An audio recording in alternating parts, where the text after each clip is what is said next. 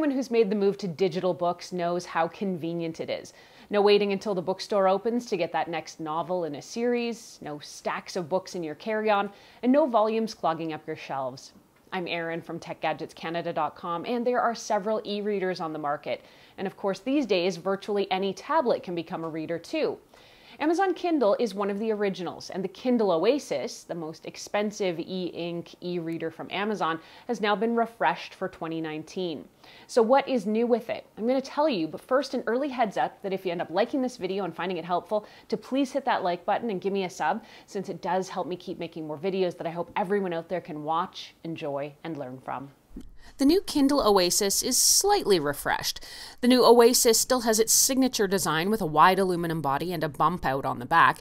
It's got a high-res 7-inch monochrome display with adaptable brightness that adjusts the screen's color tone depending on your ambient light conditions for what Kindle says is a better reading experience and reduced eye strain.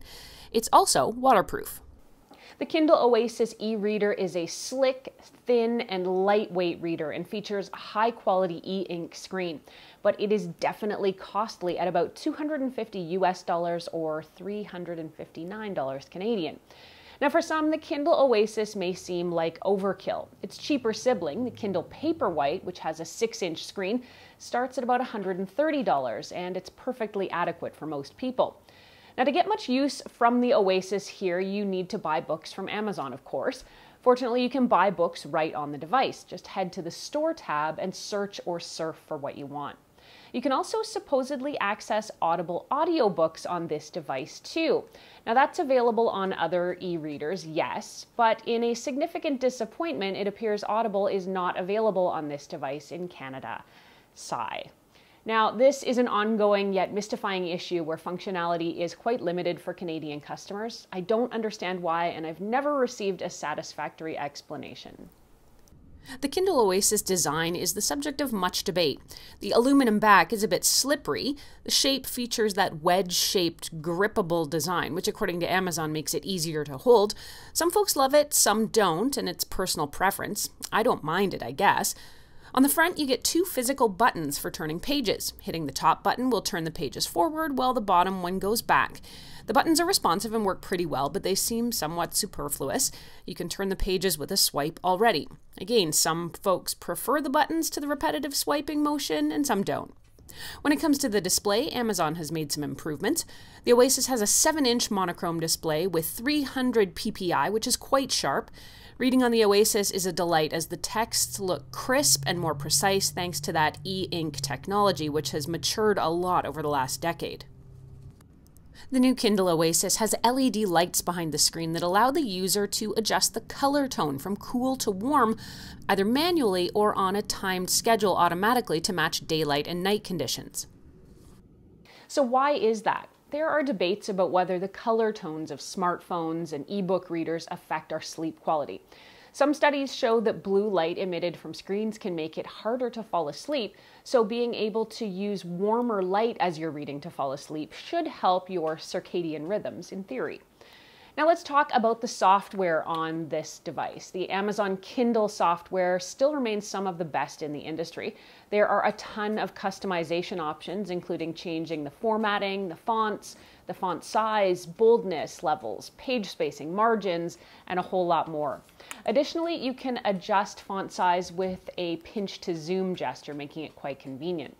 Now, other benefits of the Oasis here is it suits both lefties and righties because the screen of the device will reorient depending on the reading position you're in. So if you need to grip it with your left hand as opposed to the right, you can still have easy access to those buttons.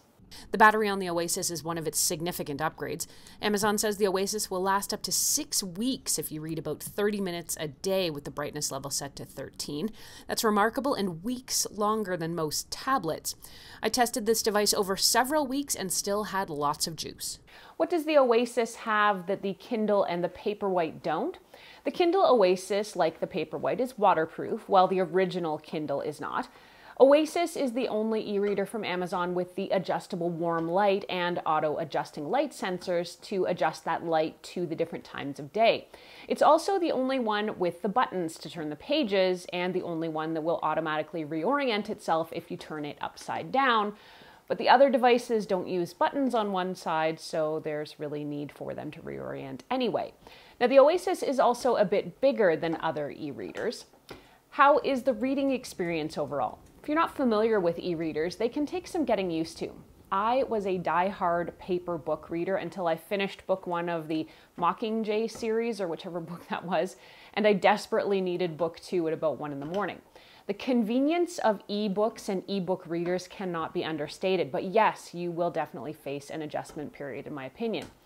What can you expect in an e-book reading experience? Well, you can keep your place at all times while flipping around the book. The text is very easy to read, it's sharp and dark, and it pops right off the page. You can make and export notes if you like to read books for school or work, and the integrated Wi-Fi means you can look words up or do quick searches as well. One of the other great features of e-readers is that you can customize the screen for you. Change that font style or size, adjust the margins, or set the backlighting to be a more comfortable level for you. The adjustable light settings on the Kindle Oasis are easy to use. Touch to get the menu bar at the top and then choose Settings. Then you can adjust the brightness or the warmth. This creates a noticeable difference, dramatically saturating the screen from blue to yellow, and there's lots of variations in between, so you should be able to find just the right tone for your preference. Overall, the 2019 Amazon Kindle Oasis isn't all that different than the previous version.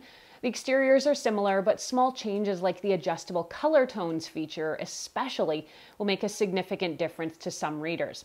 While I find it a nice option, it doesn't really feel worth the price of an entire other e-reader. Overall, though, the 2019 Kindle Oasis is convenient for buying books, it is easy to read, it allows you to minimize other distractions that can easily come from reading on a tablet, for example. It's also lightweight, waterproof, and the battery life is phenomenal. Now, when it comes to the stuff I didn't like, I found the interface kind of dull, and maybe that's because the menu of things you can do on this device isn't very deep. You're here to read books, and that's pretty much it. I did find the operating system to be a bit slow, taking about 3 seconds to make selections happen, like choosing a book, though the page turning is nearly instant, so that's good. I'm also choked that Audible still isn't available to Canadian users. In this day and age, not having this key feature is a bit silly. Now, since I use Audible often enough, this missing piece alone would be enough to make me rethink purchasing this device. Now, I could put Audible on another tablet, which shall remain nameless, if I want to have that experience. So would I get this just for the e-reading? That is the debate.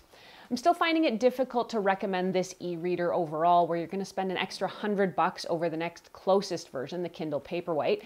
And even the $90 basic Kindle will serve the needs of most people.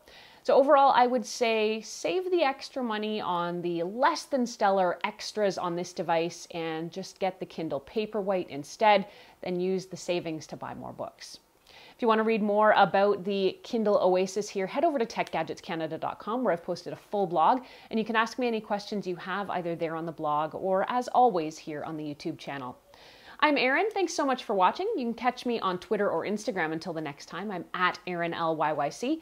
You can also always find me at facebook.com/techgadgetscanada.